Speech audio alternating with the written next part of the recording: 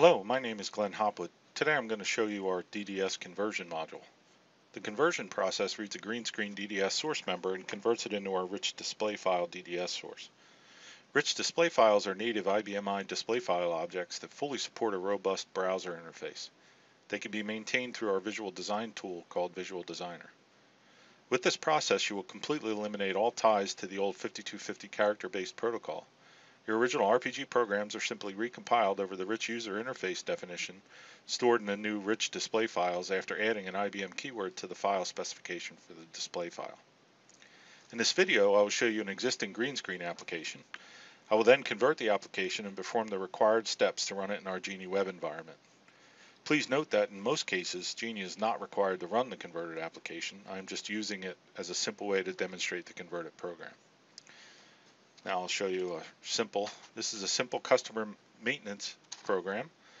It's used to maintain a customer master table. Notice it has a foldable subfile. And options are located above the subfile and function keys below.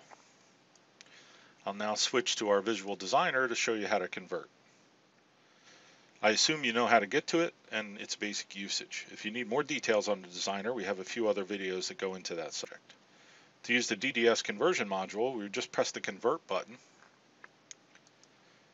in the ribbon and point the tool at the source member we want to convert. As you can see, there are a few other options available in this panel. The theme you choose will control how things get converted, and we also have the capability of supporting green screen and rich display formats in the same source member using the Retain Green Screens option. We will cover these options in more detail in the later video. So here I'll just enter the name of the green screen display file and I'll press Convert. Once it's finished, you will now have a rich display file that has the same functionality as the original screen. Notice that the pop-up shows a list of informational and/or error messages related to the conversion. While we convert most DDS keywords, there are some that we don't convert since they don't make sense in a browser environment. For example, the print keyword, we only convert if it's configured a certain way. Now if we look at the Visual Designer, you'll see that our options are still at the top, but in this case it converted them also to drop-downs, which I'll show you at runtime.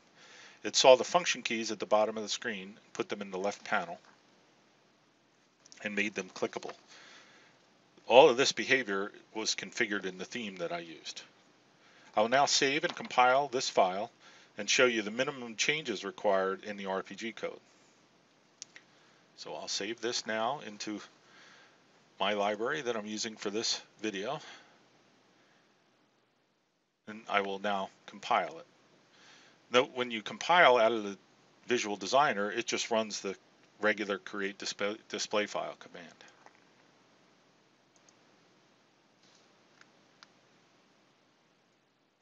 And it'll pop up and say created successfully. I'll now flip over to RDI and show you the minimal changes required in your RPG program. So this is the RPG program that is used to run that display file.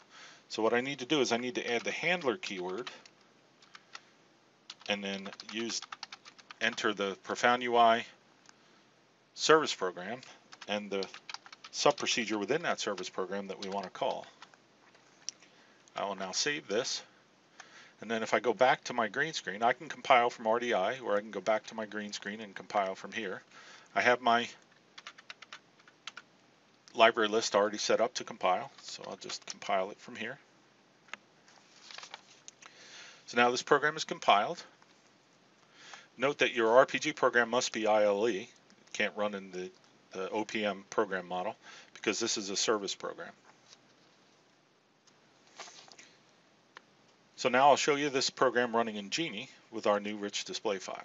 So if I flip over, I already have a Genie session configured with the proper library list, and I'll call my program. So notice, like I said, it created these drop-downs. It loaded the drop-downs with the options it found. All these drop-downs will now key the number and press enter. All the function keys work both as clickable links, or if I go here and hit the function key on my keyboard, it still functions. Notice this was a foldable subfile, so now instead of F11 you now have this expand all, although F11 still works. But in our product we also have what we call a single row zoom, so now you can unfold a single row. So that is how DDS conversion works. In future videos we'll go into more detail about the theme and retain green screen options. Thank you very much for watching.